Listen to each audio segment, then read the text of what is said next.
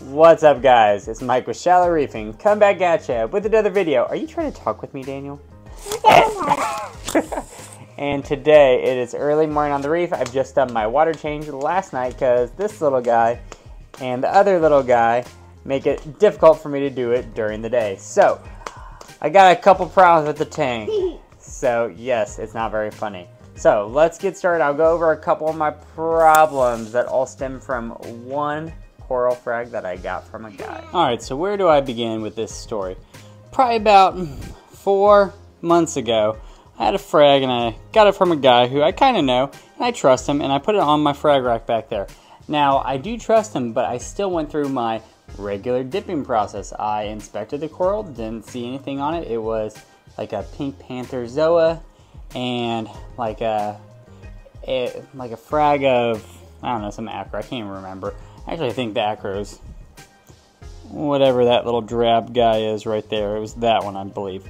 So, got that coral, dipped it with Curl, MD from Brightwell, and Revive, and inspected it. Didn't see anything, so I just put it in the back frag rack, just right there, you know.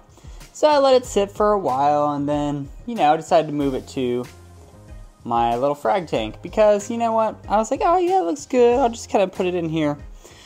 Well, probably should have quarantined it, or I probably should have done a hydrogen peroxide dip, because on it I had bubble algae and F-Aptasia, and it looked clean. That's the problem. So I was like, okay, I pulled the frag out, washed it down, you know, cleaned it all up, dipped it with hydrogen peroxide, got rid of everything. And I only saw an F-Aptasia back there. Well, if there's one, there's more. I thought I got it. But there are little F-Aptasia every once in a while right in here. Let's see if I can find it. You can't even see that on that rock. It's so small. But let's move over to this one. You might be able to see that guy. Yep, that guy right there. I have F-Aptasia in the tank now. And the bubble algae, well, it's gone. And I didn't do a video on it because I didn't want to like promote it anymore. But I'll be honest, Vibrant, it is an algicide. We do know that. And it did work. It got rid of the bubble algae. It took me 3 weeks.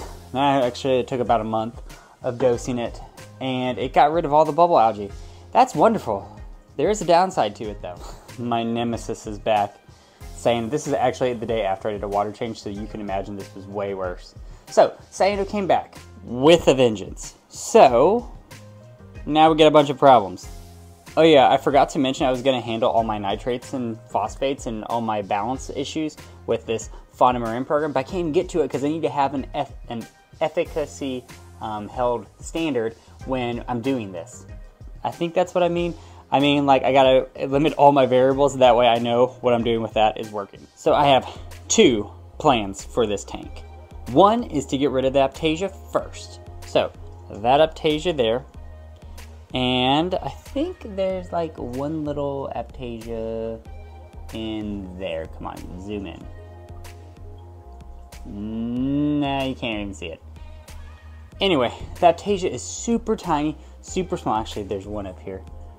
Like, you guys can't even see that on there. Nope. It is literally so minuscule. So, I've been able to catch it really, really early on. And I've been using F-Aptasia X from Red Sea. And that has not worked for me at all. It has just... I mean, I'm pretty much out of it. It is kind of older.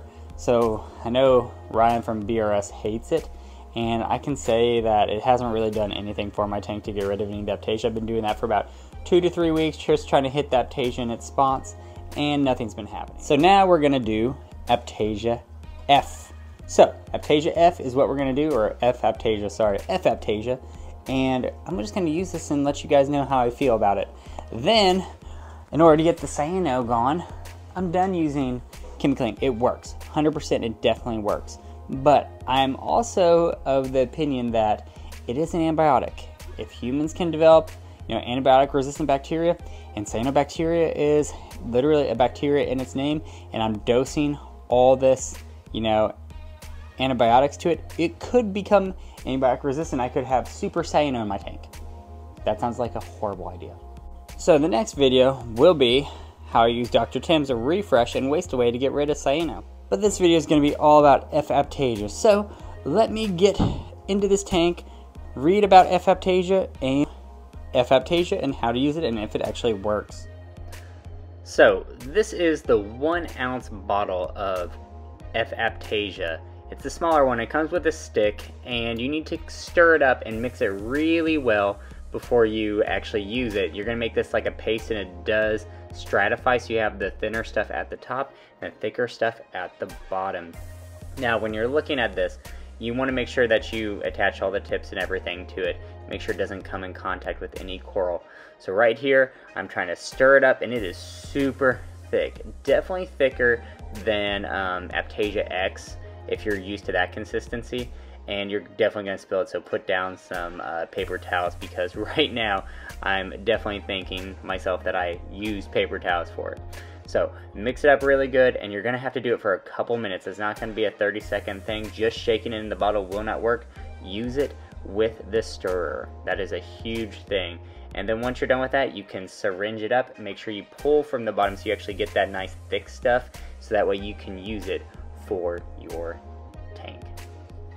Now let's see if I can actually get a good picture of me using this on that in the very back. Oh gosh, I did not realize I spilled that much on some of the coral. Alright, so now I'm covering it all up, and hopefully you guys can see that this stuff is super thick. Now all that stuff that kind of came off initially was just the residue from the needle that I pulled up the syringe. So if you wanted to wipe that off where you would be able to, you know, kind of contain it more in the syringe and not have any residue on the outside, that could help mitigate any of that excess going on, because that excess that was on the outside, it's still thick and it still falls off. But the main idea of this is to totally encase the entire area there. So right now the whole area is encased. I don't know if you can see that itty bitty tiny Aptasia right there. Okay, not the good camera angle, but you get the point. That stuff is super thick. It kind of sits on. You need to make sure you turn all your water pumps off for 30 minutes before, well, turn off, put down the F-Aptasia, then you have 30 minutes where the pump should be off. That way it kind of hardens and solidifies on everything. Probably should have mentioned this before I went in the tank, but always have a game plan and know where your Aptasia are before you go in. You're always going to find more and you're always going to miss one or two. So this has to be a part of a holistic approach, and F-Aptasia is a good start. So figure out where all those pesky Aptasia are, then go and track them down. Right, Spencer? So since it is super thick and I just got done cleaning out everything, I'd recommend running this through just some, like, you know, tap water, drawing it out, pushing it out, because at the tip here you'll get, let's focus, the tip here you'll get some of this stuff and it encrusts. It's super thick. It's way thicker than Aptasia X. So I would imagine that this would gum up these syringes pretty quickly. Overall, I'm really happy with how that paste kind of just stuck on those vertical spots right there. Obviously when it's down, you know, on the rock flat, it's super easy. But yeah, I'm really happy. I found an Aptasia right behind this awesome coral, and it's able to kind of like stick in there on this vertical surface, and that's what I want. And yes, that's kicked up because that's one of my fishes. It's that my King Midas. Where you at? That's his home. He doesn't really like that I messed with it. I didn't know he was in there, and I kind of got a little on him, but he seems to be fine for now. Right? I'm sorry about that. Alright guys, so this is definitely not going to be a one and done solution. This is going to be, you have to go in there and look and make sure that everything is, you know, killed with the F-Aptasia. So I'll be back in a day or two and take a look, and then I might even go to my LFS if they have some peppermint shrimp and get some peppermint shrimp. Alright, so the second step is to also get my peppermint shrimp, which I did after work today. Oh, why can't you? There we go. Now, one peppermint shrimp isn't going to do much. Let's be real. Turn a gallon tank behind me, one little peppermint shrimp is not going to do the job. So hopefully my LFS is going to get in some more peppermint shrimp, and then I'll be able to put more in there and then take care of any Aptasia that I did miss. But you can kind of tell that there are no Aptasia coming out of here.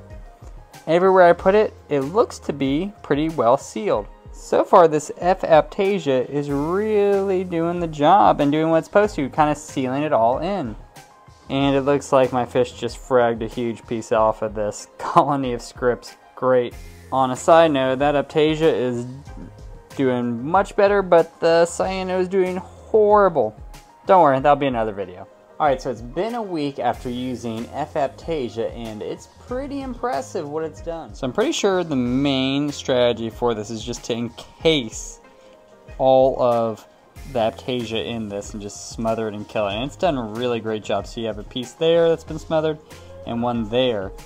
And I think there's one that I missed in this nook or cranny. You can't even see it, it's so tiny, but I'm gonna hit that later. But everywhere where there's Aptasia, it has not come back at all. There's usually like a couple down in there, it's totally fine. And then there was one in this area and it's totally gone too. So I did put that peppermint shrimp in. I haven't seen him in a while, but this F-Aptasia has really been working. So hopefully everything is good to go. I'm gonna hit any little part that I missed. What, Daniel? Come on, let's go play upstairs. Let's go play upstairs. Daddy's doing a video. Do you want to say hi? Hey. Oh, you need to go take a bath? Say, bath time. Bath time. Alright, it's time for a bath. Come back. So it's been a week and a half, and the only thing I can tell is that there might be, you can't even see it, it's so tiny. There might be a little Aptasia that is popping up there. Yeah, the camera's not even going to catch it. Super duper tiny. I'm going to have to go in and take a look. Also just noticed one popping up right there that I'm going to hit. But everywhere where I once saw Aptasia, I don't know if you can see back there, is now completely gone. And even down this corner where there was Aptasia, and right up in there, completely gone. I don't see any of it anymore. This F-Aptasia really has done a good job.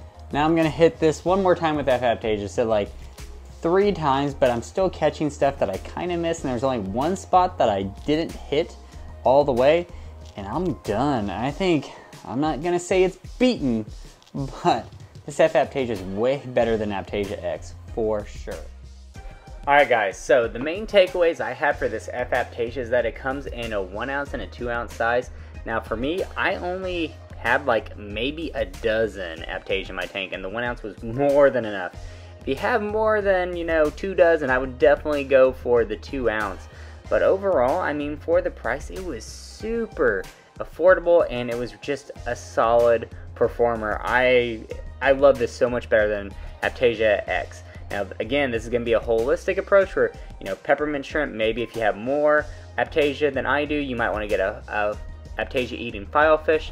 But overall, you have to take this from multiple approaches and not just rely on one, because if you miss one Aptasia with F-Aptasia, you're going to be having some spread throughout the tank. But guys, that's all I got for you this time. If you like what you see here and you want to see more, click the subscribe button. Give me a like, give me a comment below, let me know how you like this video and if you're going to use this product in the future. I'd highly recommend it.